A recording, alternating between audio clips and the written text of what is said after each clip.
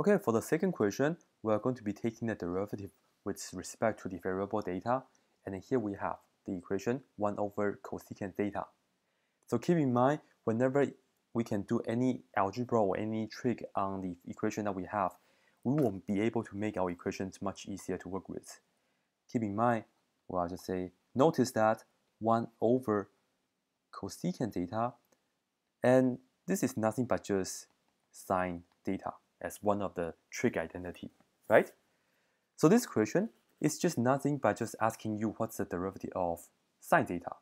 So you don't need to go through the quotient rule, you don't need to do anything crazy. This is all you need to do. You just need to ask yourself, oh, okay, what's the derivative of sine theta?